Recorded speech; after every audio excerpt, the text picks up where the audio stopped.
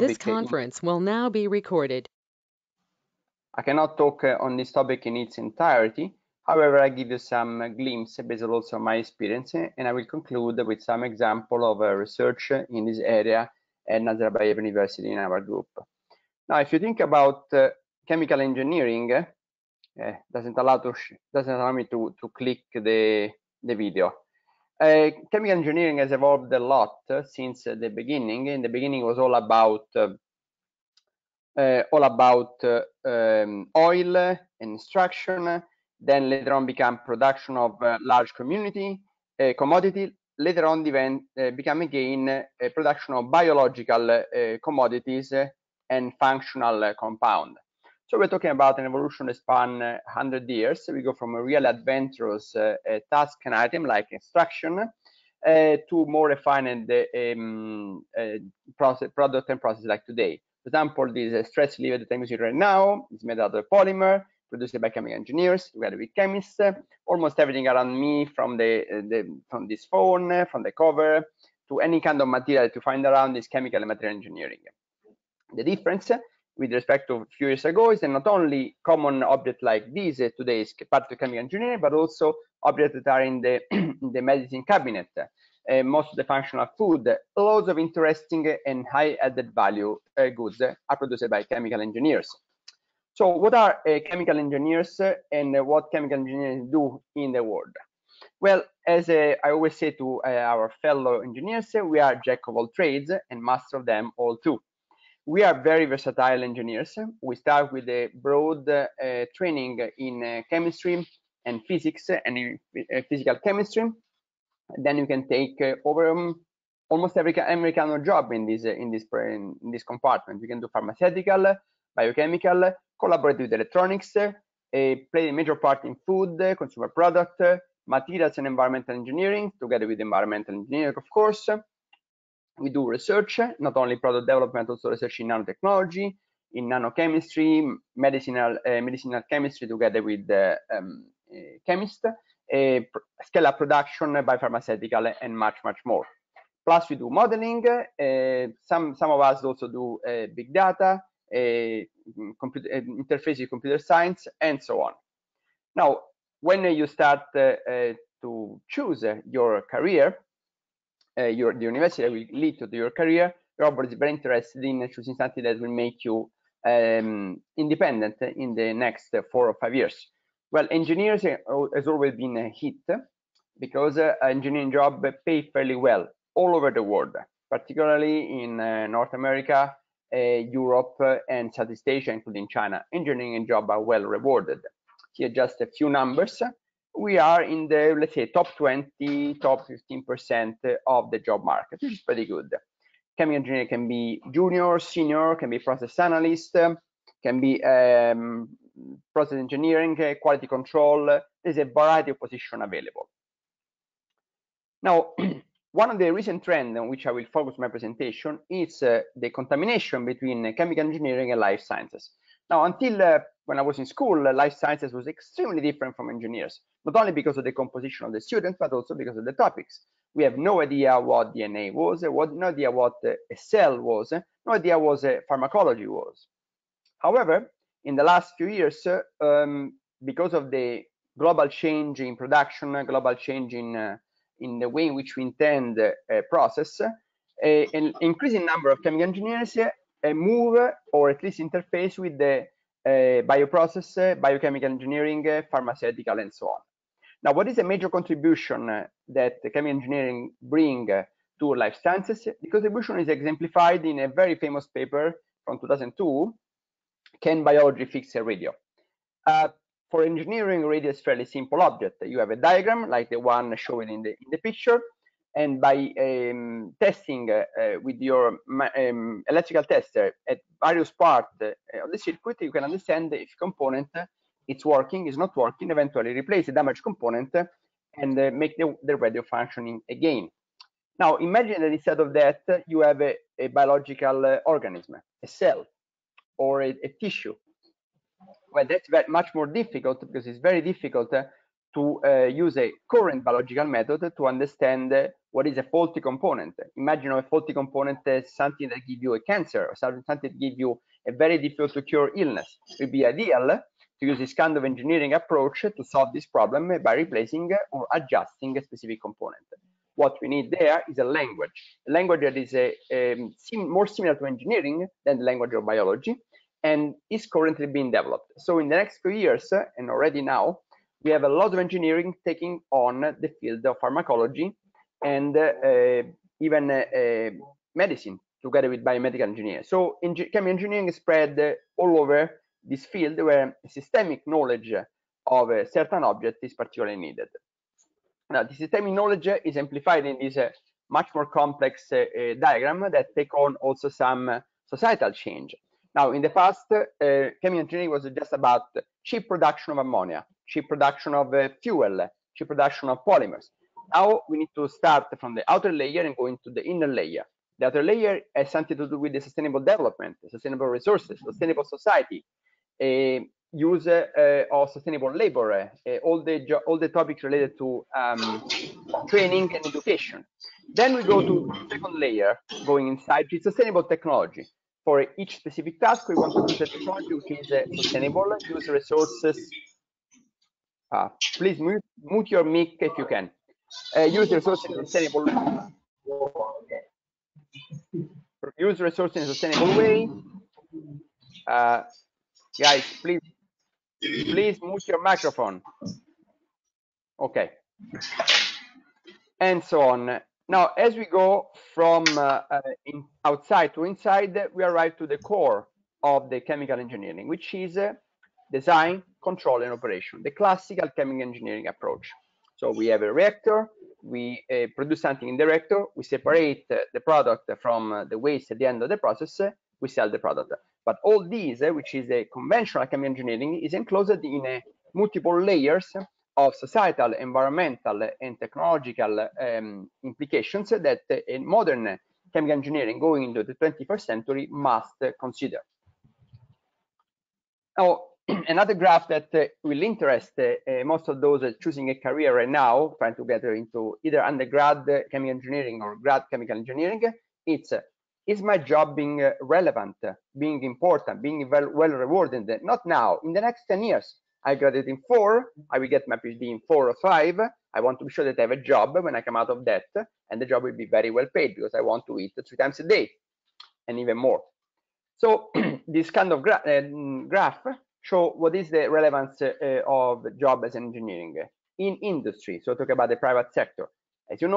As you probably know from the newspaper and from other teachers, and as you see here, most of the hot topic has something to do with the big data, integration of computer science and chemical engineering, modeling, forecasting, artificial intelligence, and all these nice buzzwords that we are used to consider in 2020 and beyond.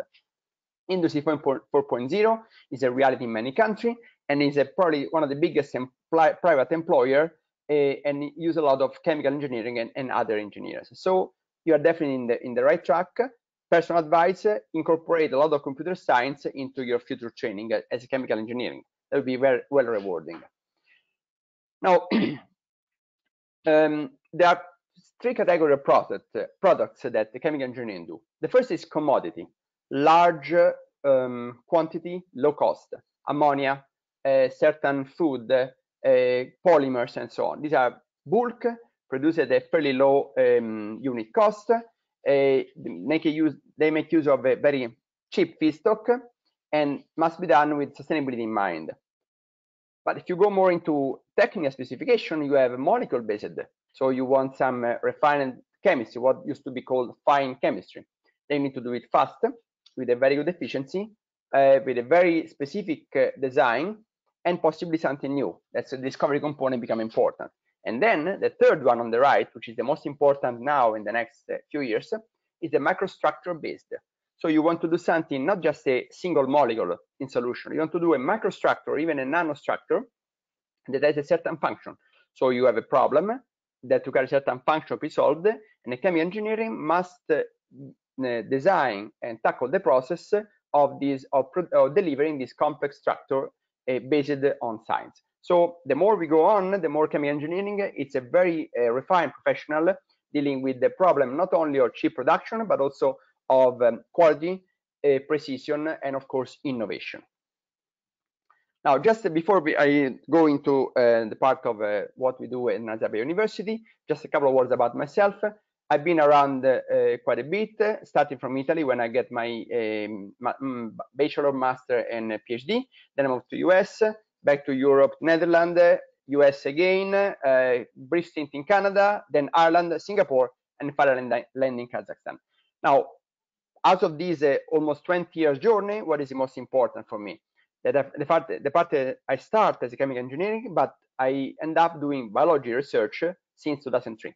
So I have quite a bit of experience in that area, and I'm able to speak with biologists and chemical engineers, and I absolutely love this multidisciplinarity. And I hope that I will show you why multidisciplinarity is so important in the modern engineering. So I will tell you one complex chemical engineering research story, which has some ramification in what I do in Azerbaijan University. The story is the well-known story of antibiotic resistance. Now, we're dealing with virus right now, so I'm not going to talk about coronavirus, but we know that besides virus, there are bacteria. Bacteria that eventually become resistant to the medicine and to the antimicrobial agent that we use to defeat them. This resistance arrives in many ways because of environmental pressure, bad practice, insufficient clinical protocols, pure fact of biology, facts of life. So it's a huge problem, kill much more people than the virus every year, and it's becoming only bigger and bigger with time. So there's a lot of research there, a lot of funding to understand what are the causes and how to minimize the consequence of antimicrobial resistance.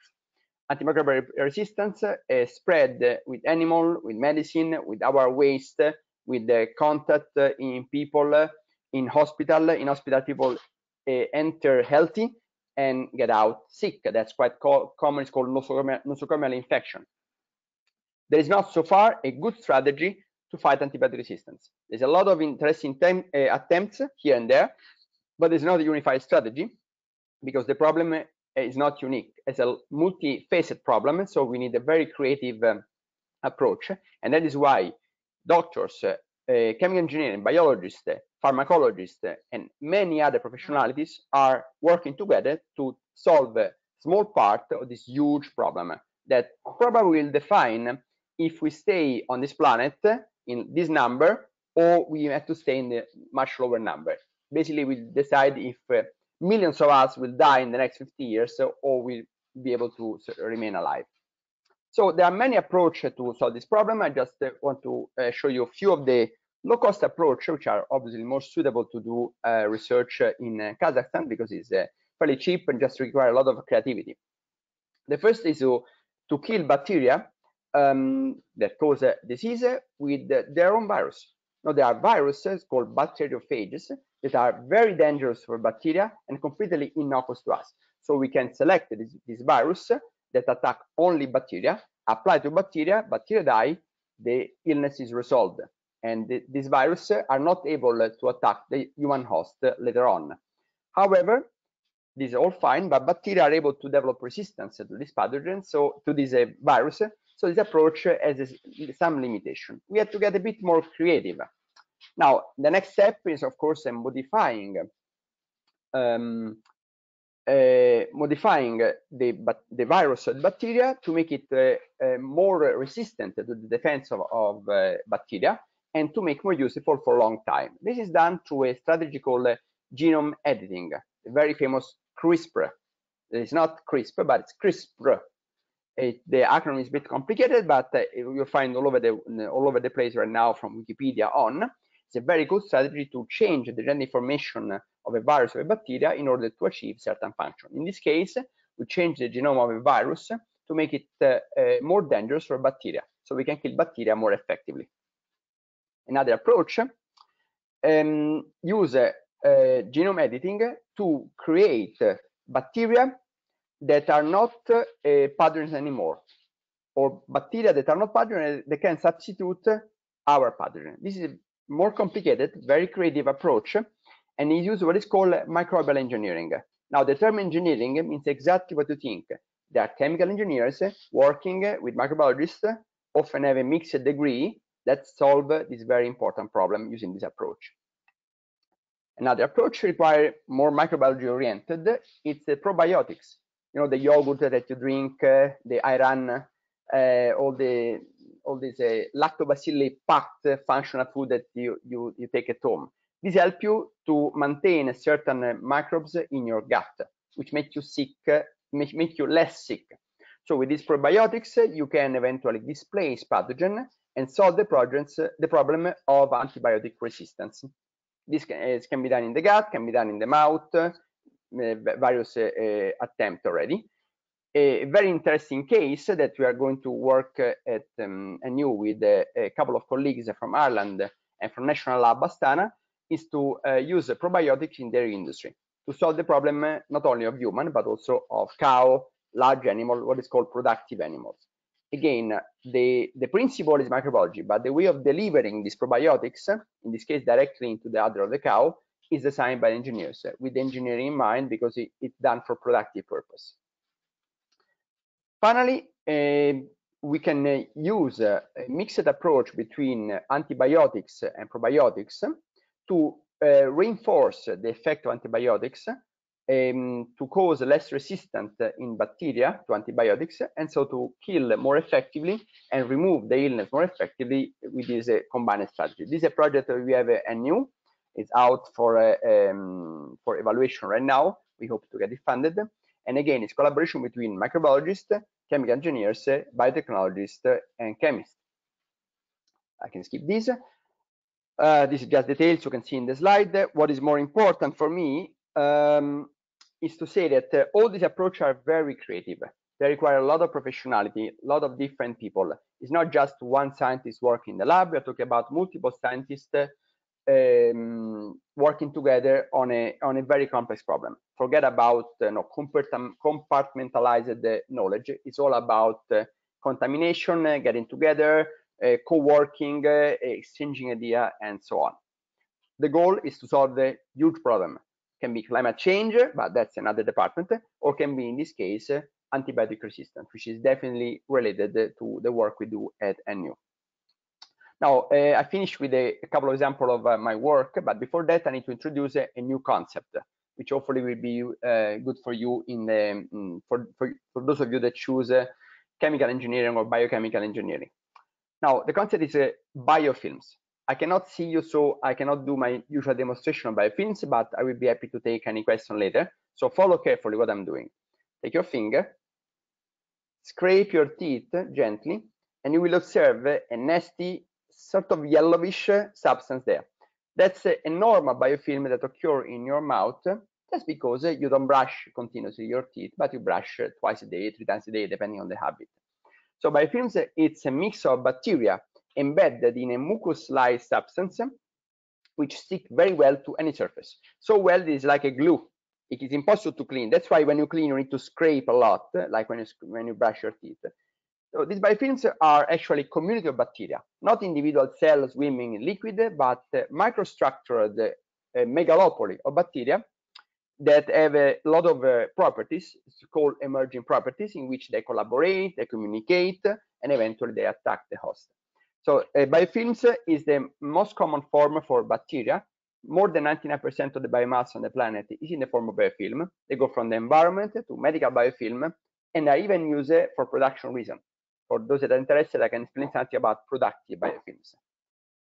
So biofilms are a fantastic place for antibiotic resistance. Why? Because of the close proximity of bacteria. Bacteria exchange information and are able to pass each other the strategy that are used to resist to certain antibiotics. So having a biofilm infection is much more difficult to fight than a normal infection, because biofilm is resilient to antibiotics and tend to adapt very quickly to novel therapy. So in our lab, we have a few projects. In one project, we try to identify antibiotic resistant bacteria in a mixed population, like the one that you have in your blood analysis in your serum, using electrochemical sensor. And then we try to make this through a microfluidic platform. In another part of our work, we try to assess the fact that antimicrobials, antibiotics, biocides in general, have on bacteria, both independent and as biofilm. On the left, there is a project that we published a few months ago in which we tested the resistance of Escherichia coli, a common environmental bacteria, to certain pollutants, and this is used to measure the amount of pollutants in the environment. On the right, you have the on the right here, you have a test that we just submitted for publication in which we determine the effectiveness of certain antimicrobial agent toward biofilms. This is a current work. It's still in progress, not only because of the current crisis, but also because I arrived just last year, so it takes some time to get the lab set at Nazarbayev University. Now, they told me that this is a recruitment lecture, but to be honest, I don't want you. We don't want you. We want only very motivated students. So unless you are super motivated and ready to work hard, don't come to chemical engineering at Nazarbayev University. And with that, I end my presentation and I'm ready for questions. Thank you.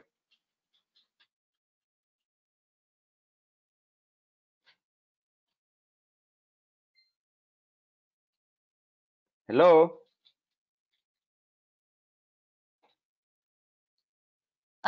Okay, thank you, Professor. Yeah. Okay, thank you, Professor.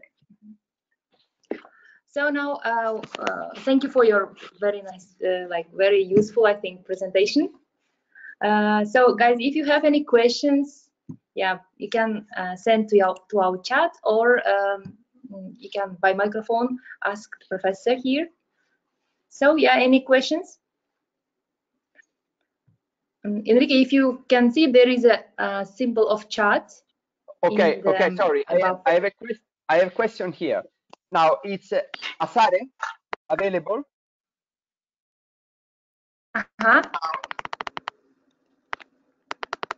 Okay, Asare is asking me, why should I choose this university over others to read, as opposed to study, chemical engineering? Well, that's a very interesting question. Let me try to explain, then Aida maybe can say something more. I think this university is uniquely present into Kazakhstan to give a very good instruction in engineering. We have a multinational faculty with people from all over the world, not only from Kazakhstan, but from many other countries, Europe, North America, South America, and of course, Asia. So we are well connected, and we are able to give you a peek into what is a certain level of international education. Now, I did my bachelor and master in my own country for two reasons. First, because it's a bit cheaper, and second, because after all, you don't need the Harvard for your bachelor and master. It's just a solid institution where to study. After all, after that, if you want to do the jump and to become really something strong and different, well, you may try to go to the best university.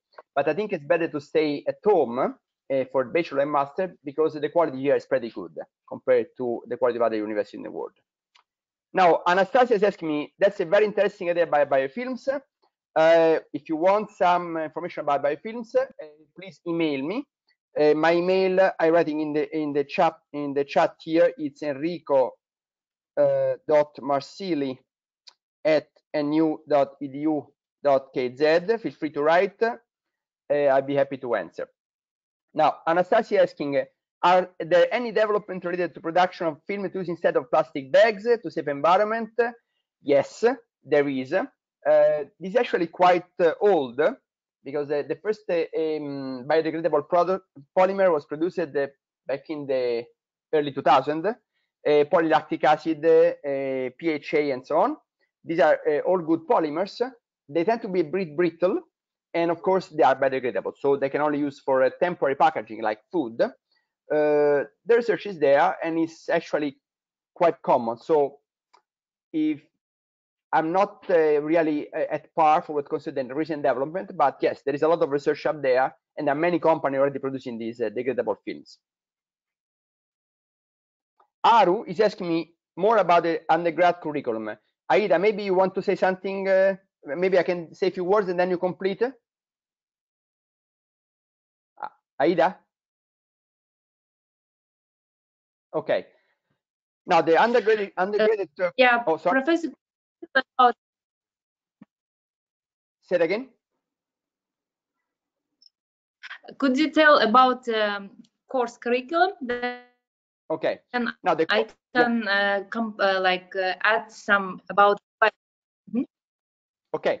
Now the core curriculum at Nazarbayev University consists of the standard topic in chemical engineering, which are mass transfer, energy transfer, momentum transfer, so transfer phenomena, unit operation, which are implement the transfer phenomena, unit process that implement chemical reaction, multi-phase systems, classical chemical engineering like distillation, environmental chemical engineering like wastewater treatment, biochemical engineering like the one that I teach, so bioprocess and topics at the interface between chemical engineering and microbiology, food engineering, which is taught by Professor Ruben Mercado Prieto. Then we have a topic at the interface between chemical and biomedical engineering, which is taught by Professor Kuhl, Professor Elisken. Then we have air chemistry, also quite interesting, taught by Professor Torkmalle. And we have thermodynamics, which is part of core. You cannot go through a course on chemical engineering without thermodynamic or chemical engineering. And of course, loads of math, physics, chemistry, and numerical method and computer science. Now, Anastasia asked, yeah, it is true. The biopolymers are common, but are still more expensive than the classic polyethylene film. Indeed, that's a problem. It's not so much the material property, but it's the cost. And we need people that can go through improvement in the process to make more competitive for cost.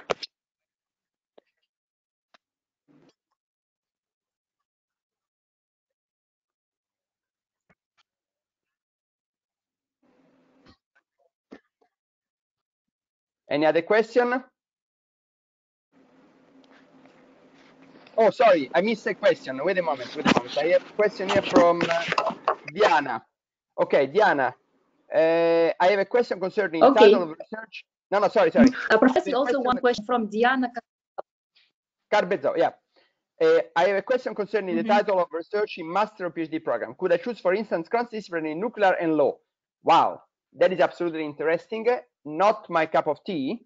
I think we don't have per se nuclear engineering at the new, but we may have some people that know more about this topic. I suspect that we don't have nuclear engineering, but yes, talk with some other faculty, and I think this is in Almaty more than in Nur Sultan. Okay. Also, for Aru, I sent here. Michael Lewis is Michael Lewis is me. It's Aida. Before I told that I'm from his account is online. So Aru, I have sent here some link for undergraduate program admission, some requirements, and more information there.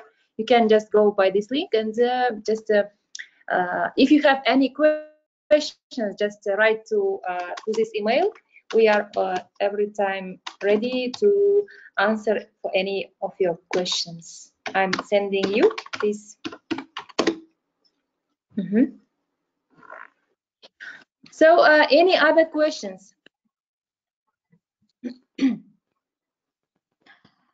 Oh, this some mistake here. Says admissions. .nu.kz. This one is correct one. Okay. So if you have any questions, you can write to Professor already provided here his email address. If you have any questions about chemical engineering, some about your research, you can write to Professor or to us. That's admissions. This is a school office email address. You can write there and ask any of your questions. And the deadline for submit online application is for graduate programs. I mean, for master programs is May 12th, for PhD programs June 1st of June, and for undergraduate programs 30th of April. So yeah, just this is just for your information. I think all the requirements we have sent to your email address previously. So any other questions? Yeah. Guys, I understand Okay. it's very. Sorry. Yes. Hey, I have a question. Currently, I'm studying in bachelor in second course. So like in the future, like I have to be chemistry teacher, but like I'm thinking about to change my profession. Like I want to be chemical engineer, but I don't have any subjects which related with physics and mathematics. I like all my study program is related with overall chemistry, like physical chemistry, colloidal chemistry, organic chemistry, but there is no mathematics, calculus, physics, and something like that. So am I able to apply for this program or so? Yeah.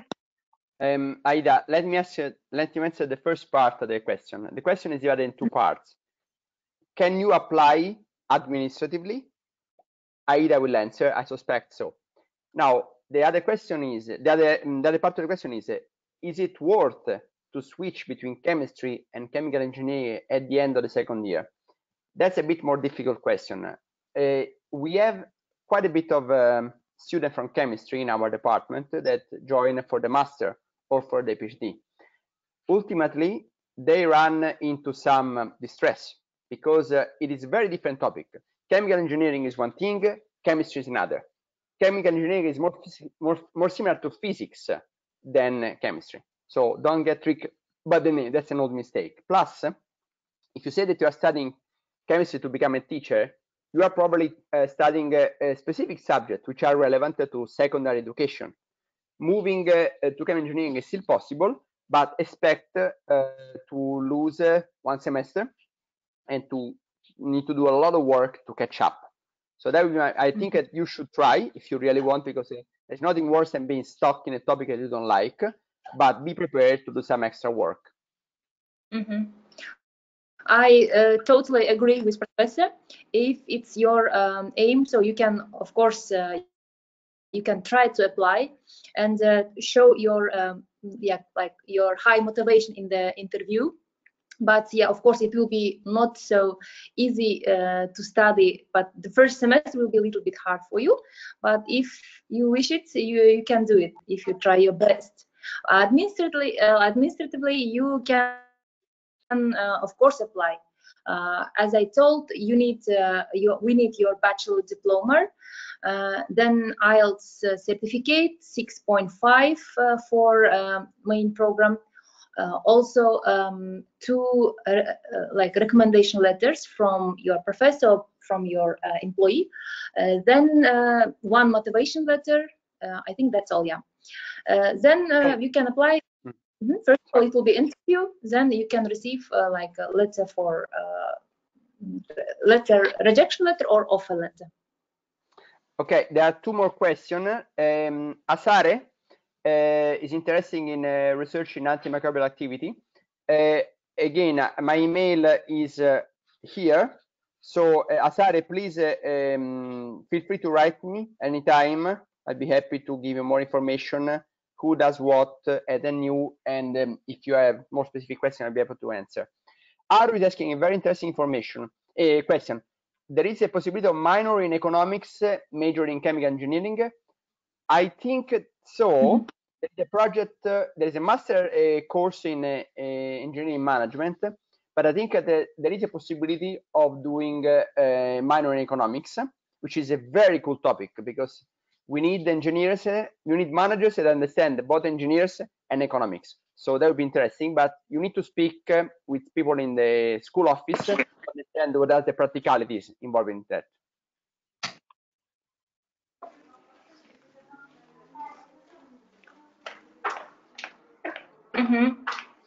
Okay, so any other questions?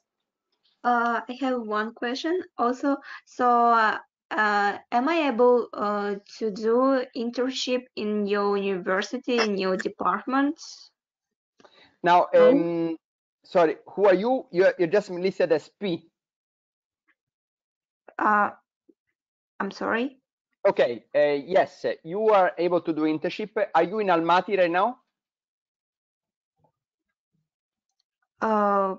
Nope. Actually, I live in Aktobe and study there. Okay, okay. You can do both undergraduate and graduate internship. Now, the problem is if this internship is recognized by your university, and that's a local problem, you need to ask them.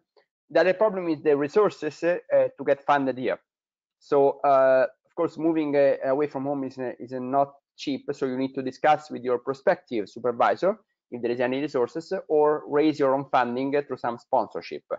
But we have a lot of people coming from internship from Almaty, for example, and that's quite common thing, both at the undergrad and grad level. Okay. Okay, thank you. Now, Diana has another question. Do you know something about doctoral program by Peter Howie? No, I'm not sure who is Peter Howie. Ida, you know him? No, sorry. We don't know. Doesn't ring a bell. Peter Howie. Yeah. And From which department? Do you have any like additional information about him? In grad school of public policy. I see. You should ask him directly. This is a completely different school. Okay, Diana. Now, Nurligul is asking, now I cannot pass ELTS. Okay, for the ELTS, we just decided today, there will be an announcement, Aida, I believe, that it will be substituted by, only for this year, by Duolingo test, right? Yes, you are right. So please ask Aida for further information on that, okay? Now, Asare, I think Asare, if you hear me, please write me an email. He said that his network went off. Please write me an email. I cannot reply you in private for some reason. No, I can. Right? Just a moment. Hold on. Okay. I think, Diana, I answered your question. Title of research in master and PhD program. Yeah, I answered already, Diana. I think I need to talk with people at NU, because I'm not aware of anyone that does nuclear engineering at NU. But there are people that collaborate with Russia on that, so you may want to talk with specific investigators. They may know better. Definitely not my field. Okay. Okay. About this, guys, about this Duolingo, yeah, test. There will be some additional information for you, or everything will be sent to your email address. Now, sorry. Now we are waiting for the proper information from admissions department. So as soon as possible, like we will send you. Okay.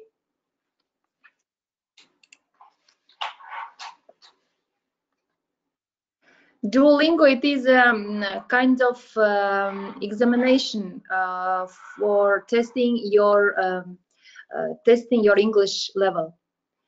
This is like IELTS, but Duolingo, it is like online test. Because of quarantine, yeah, we are moving to this. Just for this year, we are moving to Duolingo. Yeah. Okay, Aru is asking a very important question, and I think I need one time to answer. The question of Aru, which I'm sure is the question of many others, is can you tell about the job perspective for chemical engineers in Kazakhstan? Now, I can actually answer this question because I collaborate with KMG. KMG is probably one of the largest employer, Kazmuna Gas Oil, one of the largest employer of chemical engineers in Kazakhstan. Now, I thought initially that it was just an oil company. Instead, after working with them, I noticed that they are really good in a lot of things. They're good in management. They're good in environment. They're good in water chemistry, geology, and now they're even a field in oil microbiology. So not Nur Sultan necessarily. They are all over the place, from Aktau, Akirau, Uzen, or Field, and so on. They are really a good company. Other than that, there are some major French companies doing uranium extraction in the south. There are, of course, loads of oil and gas company. There's a very good match, and they search for local engineers of high quality.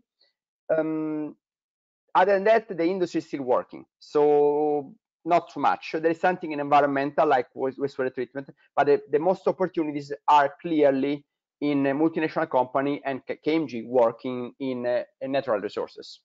But if you're very strong and very smart, why not starting your own industry?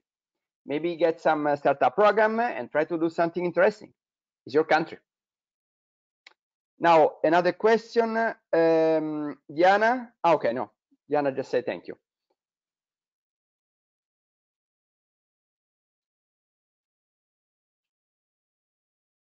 You are welcome, Diana. Any other question? Oh, Michael, no, this is you. Yeah, it's me. I just sent some like brief information about Duolingo English. Yep. Okay, so yeah, about Duolingo, you will receive like detailed information to your email addresses from admissions department. Just yeah, little bit wait, because it is in the process of approval now. So yeah, later you will receive. Let me copy paste from this.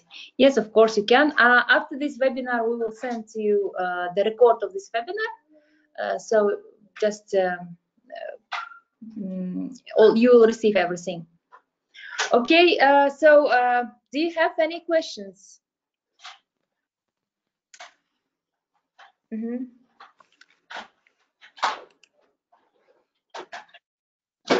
Any other questions? Sorry, it's like a little bit noise here. My kid is near me, so that's why. Okay, so if you do not have any other questions, guys, yeah, I want to thank you all participants. Aida, let me say one more thing. Yes. Guys, I suppose that most people here listening are very young. We're talking about 18, 19, early 20 years old. If I was you, I'd be very excited of embarking in this adventure. We are talking about taking university in a very difficult time for the world, but this problem may be an opportunity. So I think it will be just a very interesting adventure. And believe me, and you, it's a good place to start your career. Later, you can go wherever you want, but starting here, it's local, it's close enough, it's not expensive. You can focus on learning rather than focusing on raising money for your program. I wish you the best, and I hope to see some of you either in undergrad or graduate class.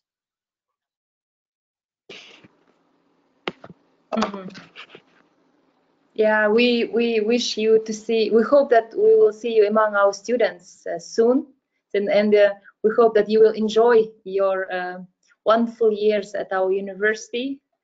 So we wish you be safe, take care in this difficult time now. So you are welcome to apply to our university and to our chemical and environmental engineering departments. So I would like to thank, first of all, our professor Enrico Marsili for this, I think, very useful. Even I'm not a chemical engineer, but it was really interesting for me. So I'm really thankful. Thank you very much. Also, thank you for our participants. Just wait from me a feedback from this webinar. Thank you. Be safe. Bye. See you in our next webinars. Thank you, Professor. Bye-bye.